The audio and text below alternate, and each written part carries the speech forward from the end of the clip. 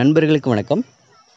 இன்னையோட வீடியோ பதிவில் நம்ம பார்க்க போகிற டாபிக் பார்த்திங்கன்னா, ஒரு எக் இன்குபேட்டரில் கடைசி 3 நாளில் அந்த ஈரப்பதத்தை எப்படி ஒரு 97, 98% வரையும் உயர்த்தலாம் அப்படின்னு சொல்லிட்டு தான் பார்க்க போகிறோம்.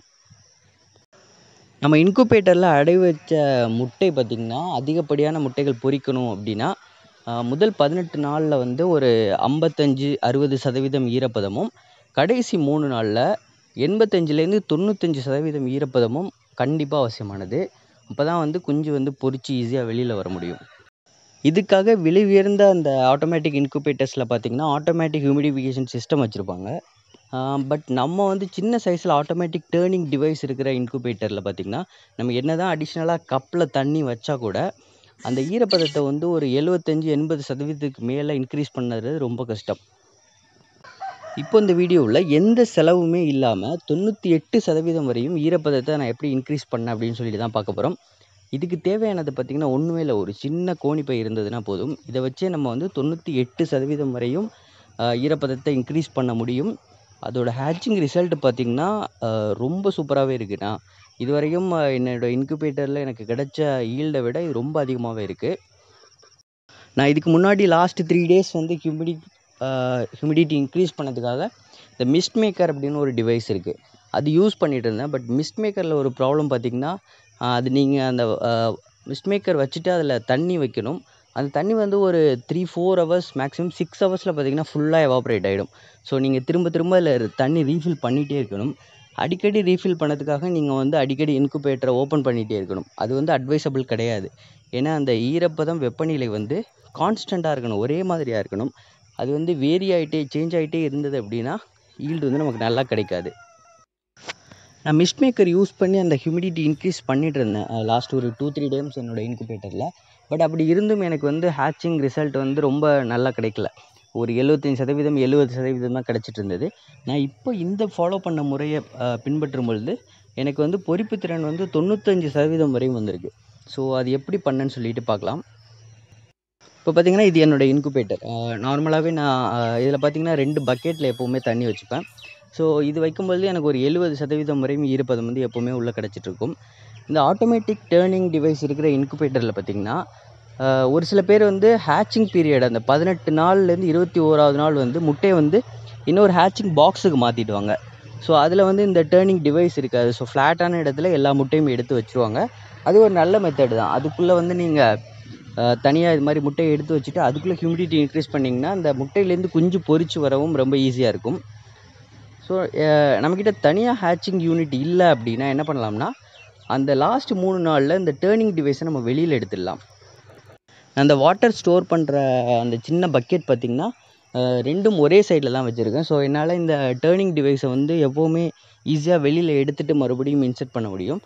ஸோ வயசை டிஸ்கனெக்ட் பண்ணிவிட்டு நான் அந்த டேர்னிங் டிவைஸை வெளியில் எடுத்துட்டேன். இப்போது முட்டைகளையும் நான் எடுத்து அந்த 18வது நாள் வெளியில் வச்சுட்டேன். இப்போது நம்ம இன்குபேட்டர் சைஸுக்கு ஏற்ற அளவில் ஒரு இதை விட கொஞ்சம் சைஸ் அதிகமாகவே வந்து ஒரு கோணிப்பையை கட் பண்ணி எடுத்துகிட்டு அதை வந்து தண்ணியில் முக்கி எடுத்துக்கோங்க. அதாவது ரொம்ப தண்ணி கீழே ஊற்றுற மாதிரி இருக்கக்கூடாது, ஜஸ்ட்டு நனைச்சி எடுத்துகிட்டு அதை வந்து இப்போ நம்ம இன்குபேட்டர் பாக்ஸுக்கு உள்ளே வந்து பாட்டமில் ப்ளேஸ் பண்ண போகிறோம். அதை நம்ம ப்ளேஸ் பண்ணால் ஈரமான கோணிப்பையோட மேலே தான் வந்து நம்ம முட்டைகளை அடுக்கி வைக்க போகிறோம்.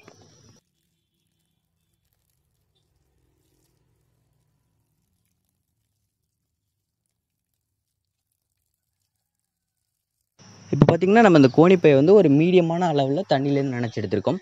ரொம்ப தண்ணி ட்ரிப் ஆகிற அளவுக்கு எடுக்காமல் ஓரளவு நனைஞ்சிருந்தாலே போதுமானது. ஏன்னா நீங்கள் ஒரு டைம் கோணிப்பை ஈரமாக்கி அந்த பாக்ஸில் ப்ளேஸ் பண்ணிட்டீங்கன்னா அந்த 95% மேலே இருக்கிற ஈரப்பதம் வந்து 2 நாள் வரையும் வரும். ஸோ உங்களுக்கு 18வது நாள் வைக்கும்பொழுது 20வது நாளில் எல்லா முட்டைகள்லையும் குஞ்சு வந்து அந்த மூக்கு உடச்சிட்டு வெளியில் வந்துடும்.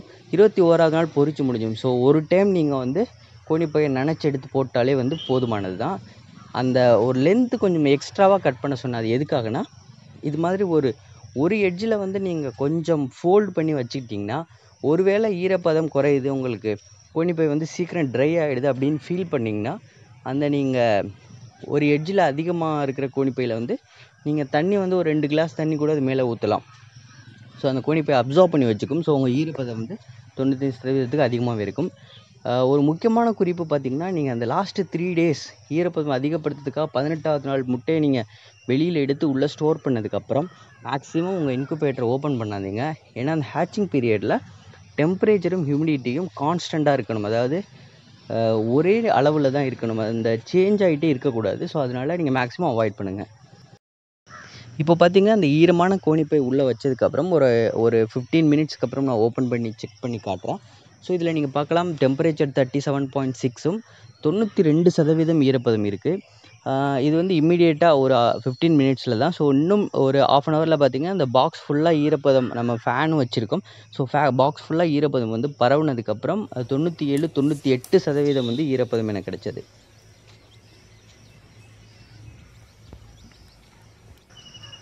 ஸோ இந்த முறையை நான் ஃபாலோ பண்ணி 20வது நாள் கடைசியில் பார்த்தீங்கன்னா எனக்கு இன்குபேட்டர்லேருந்து கோழி குஞ்சுகளோட சத்தம் கேட்டது.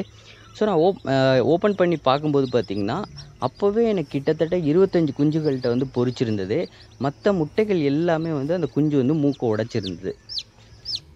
என்னோட இந்த ஆட்டோமேட்டிக் எக் டர்னிங் டிவைஸோட கெப்பாசிட்டி பார்த்திங்கன்னா 56 முட்டைகள் வரையும் வைக்கலாம். இதில் 8 அடுக்குகள் இருக்குது. ஒரு அடுக்குக்கு 7 முட்டைகள் வீதம் வைக்கணும்னா 56 முட்டைகள் வரும். ஸோ எனக்கு இந்த மெத்தட் ஃபாலோ பண்ணி 20வது நாளில் பார்த்திங்கன்னா கிட்டத்தட்ட 25 குஞ்சுகள் வந்து பொரிச்சுது. ஸோ எனக்கு 21வது நாள் கடைசியில் பார்த்திங்கன்னா மொத்தமாக 52 குஞ்சுகள் கிடச்சிருக்கு. 56 முட்டைகள் அடை வச்சதில் 52 குஞ்சுகள்ங்கிறது ஒரு ஆவரேஜாக பார்த்திங்கன்னா 93% பொரிப்பு திறன். ஒரு இன்குபேட்டரில் 93% பொரிப்பு திறன் அப்படிங்கிறது ஒரு ரொம்ப நல்ல ரிசல்ட். நான் நிறைய யூடியூப் வீடியோவோட கமெண்ட் செக்ஷனில் பார்த்துருக்கேன். கடைசி 3 நாளில் வந்து குஞ்சு வந்து முட்டைக்கு உள்ளே இறந்துடுச்சு, மூக்கு உடச்சிருந்தது பட் முட்டைக்கு வெளியில் வர முடியாமல் உள்ளே இருந்தே இறந்துடுச்சு, இல்லைனா முட்டையை வந்து நம்ம தான் உடச்சி குஞ்சுகளை வெளியில் எடுக்கிற மாதிரி இருக்குதுன்னு சொல்லிட்டு நிறையா வீடியோஸில் கமெண்ட்ஸில் இருந்தது. ஸோ இந்த கஷ்டம் தான் எனக்கும் இருந்திருக்கு. நானும் நிறையா டைம் வந்து முட்டைகளை கடைசி நாளில் உடச்சி தான் குஞ்சை வெளியில் எடுத்திருக்கோம். பட் இந்த டைம் பார்த்திங்கன்னா நான் ஒரு முட்டை கூட இதுலேருந்து உடச்சி விடலை. 4 முட்டைகள் மட்டும்தான் கூமுட்டையாக இருந்தது. மற்ற எல்லா முட்டைகள்லையும் எனக்கு குஞ்சு கிடச்சிது. கண்டிப்பாக ஃபாலோ பண்ணுங்கள், உங்களுக்கும் சிக்னிஃபிகண்ட் ரிசல்ட் கிடைக்கும். ட்ரை பண்ணிவிட்டு எனக்கு கமெண்ட் செக்ஷனில் ஃபீட்பேக் கொடுங்க. கண்டிப்பாக இந்த வீடியோ பதிவு இன்குபேட்டர் வச்சுருக்க நண்பர்களுக்கு ரொம்ப யூஸ்ஃபுல்லாகவே இருக்கும். என்னோடய சேனலை இன்னும் சப்ஸ்கிரைப் பண்ணாதவங்க கீழே இருக்க சப்ஸ்கிரைப் பட்டனை ப்ரெஸ் பண்ணி சப்ஸ்கிரைப் பண்ணிக்கோங்க. உங்களுக்கு தெரிஞ்ச நண்பர்களுக்கும் இதை ஷேர் பண்ணிக்கோங்க, அவங்களுக்கும் பயனுள்ளதாக இருக்கட்டும். தேங்க்யூ ஸோ மச் ஃபார் வாட்சிங் ஒன்ஸ் அகைன்.